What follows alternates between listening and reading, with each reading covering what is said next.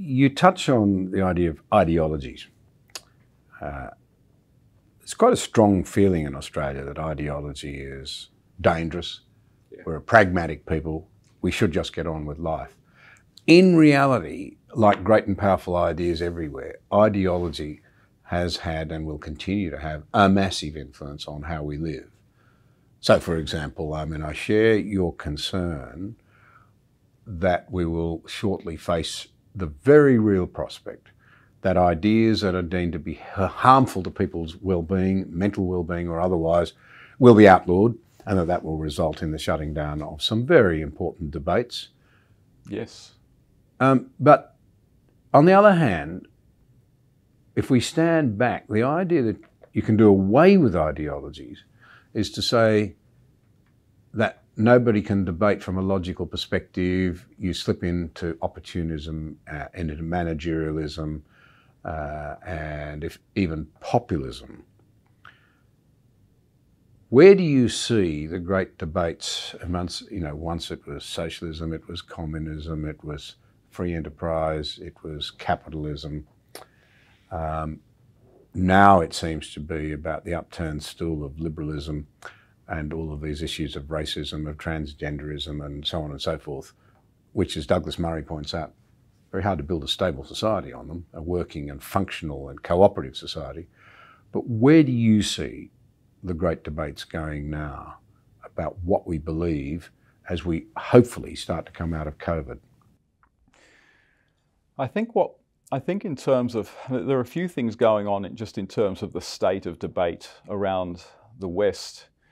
I think there are technological reasons for why debate has taken such a downturn and become so vitriolic. I think in the old days there were serious gatekeepers to the media, and only ideas of a certain quality and a certain thoughtfulness, even if they were of a particular ideology, were sort of allowed sort of air to breathe. Whereas with social media, anyone can have a blog, anyone can tweet, anyone can make a Facebook post. And what that means is anyone can whip up a kind of virtual mob to demonize another person and try to destroy their career, namely what we call cancel culture. So in trying to understand the state of current debate, it's not all ideology, although I'll get to the ideology in a second. Some of it is just technology, which has allowed every Tom, Dick and Harry to have an opinion, whereas 20 years ago, if they'd sent their letter into the newspaper or sent their article in, it would have been thrown straight in the bin. There are good things about that, because what it also means is that we can hold the media to account. And that's actually a really, really good thing. But the downside is that debate can easily slip into abuse. You still have debates today, you still have rational debates, but the problem is that they're crowded out and shouted down by the less rational activity that often takes place at the level of social media. And that's the problem. The problem today is not that we don't have rational debates taking place. The problem is that too often we can't hear them over the yelling and what I would call the cacophony of so much social media, which again has made cancel culture possible. Yeah, because I would add to that, over the cacophony, but it's more than that, the intimidation. Absolutely. And the bullying. Oh, absolutely.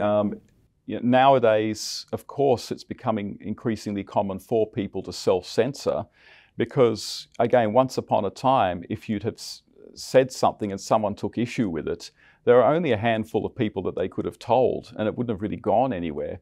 But nowadays, if you say something, there are people on social media who literally have access to thousands upon thousands of people who can all get together and again form what I called earlier a virtual mob, and then attack your place of work or wherever and basically try to destroy your livelihood, cancel culture. So there's a technological aspect to the state of modern debate, but there is also, I do believe that there is a kind of ideological aspect, and I think part of it may be that as a culture, again, maybe with the decline of Christianity, we've lost a common consensus on what it is to be a human being, what human beings are meant to be doing on Earth, a common consensus of just basic principles of morality, which used to be, which everyone used to generally adhere to.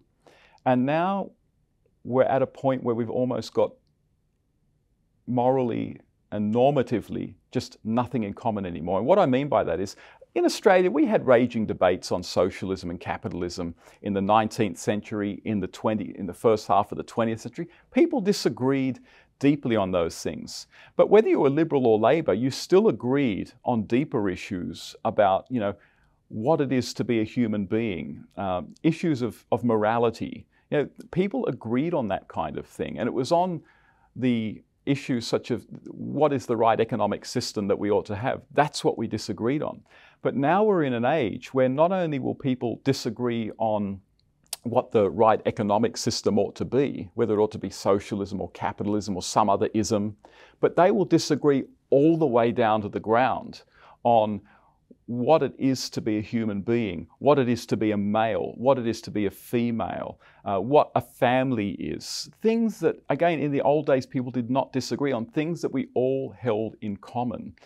And so when you combine the sort of lack of consensus on very deep questions of human identity, human morality, and I would even say human destiny, when you combine that with the current ability for social media to amplify the most irrational, unreasonable, vitriolic voices, then you wind up in a society that quite in many ways what we're seeing is frankly tearing itself apart. And that is, in a sense, where we're at today.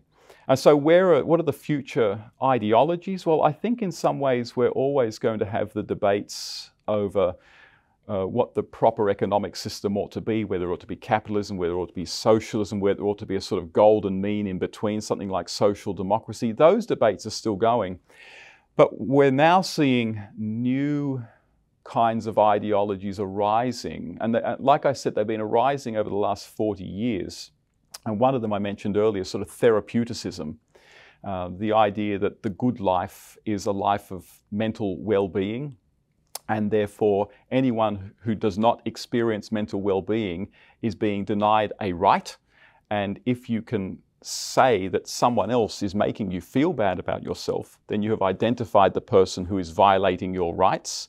And what is the state other than an institution that stops people's rights from being violated? So you invoke the state to silence that person or stop them doing what they're doing.